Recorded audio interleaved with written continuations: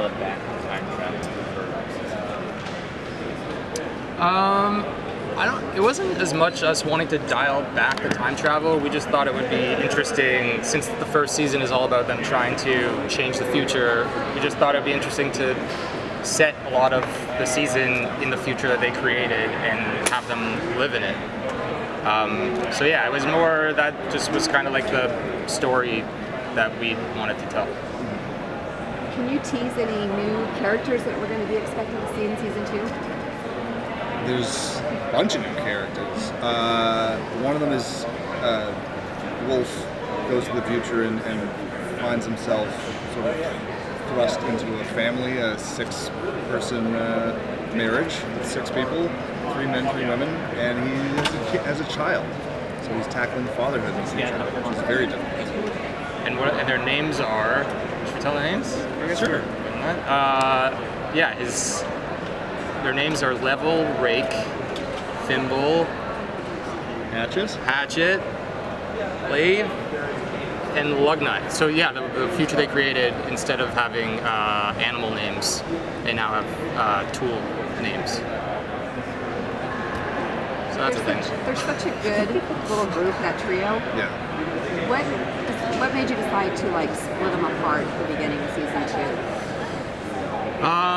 It's just, we just like to create conflict and have somewhere for the story to go. It just kind of happened.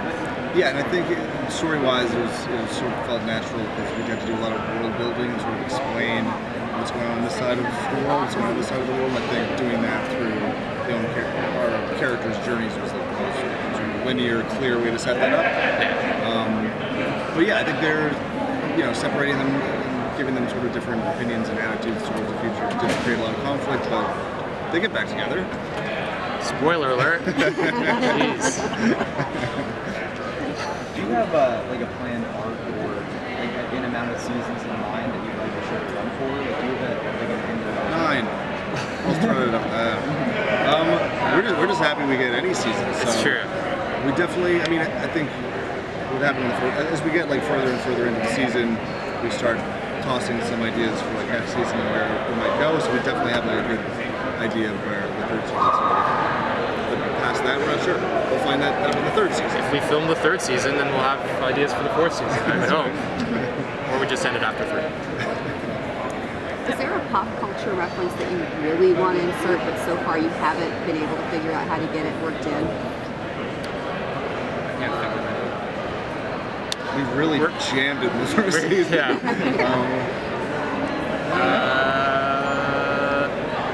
I really like that that old Van Damme movie, Cyborg.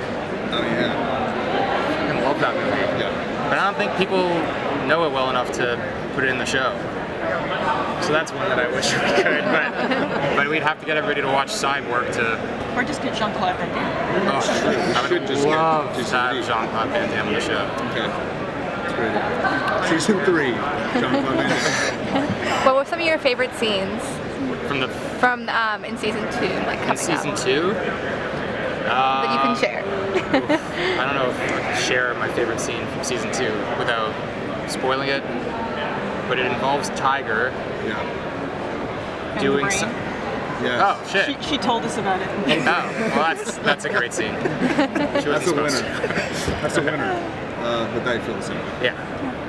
One of the things I loved in season 1 was how, Josh left his iPhone in 1969, and then there were a few different times where we saw like tiny little ramifications of that. Yeah. And I know in the first episode of season 2, there's one little minor reference to it. But will we see other ripples like that where things they did in the past, like just even in a minor way, have impacted the future? I feel like it was more. We tackled more like the big, giant things that I think there's a few things peppered in there, in terms of how James Cameron. Oh right. How Wolf derailed James Cameron's career in some way. Yeah. That's actually a pretty big one. But we dealt with the more personal ones to our characters that really them living with the consequences. Was having Wolf end up learning how to cook and having that so obsessive for him, was that something you thought of at the very beginning, or did that kind of like evolve throughout? That kind of did, I think. I think we, when we did the pilot and he ate the pickle, that was like kind of like his character opening up to like the world of potential that was in front of him. We knew going into the season that he was just going to get more and more lost in the present. And I think we always knew that he was going to get into cooking.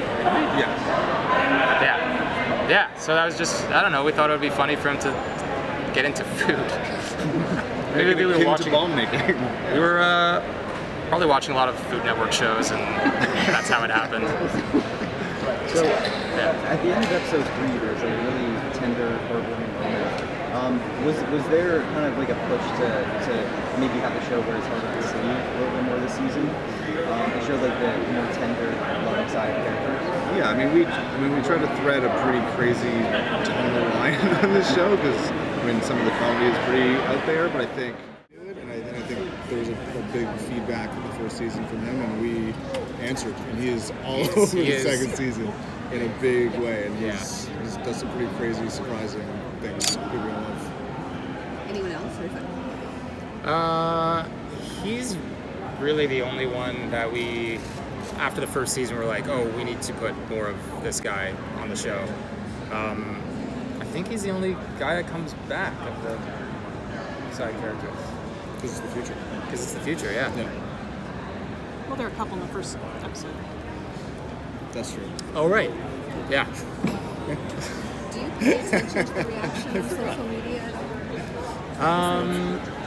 A little bit. I think when the show first came out, I was like on Twitter looking at the reactions, which was really delightful. But then over time, like all the tweets about Future Man then became like, my future man better like the smell of shea butter because I'm going to use it all the time, and like just gradually it faded away from the show too. That's when your interest people talking about their future man, and I followed that for a while, but then I lost interest in Cool subculture of people. It really is, yeah.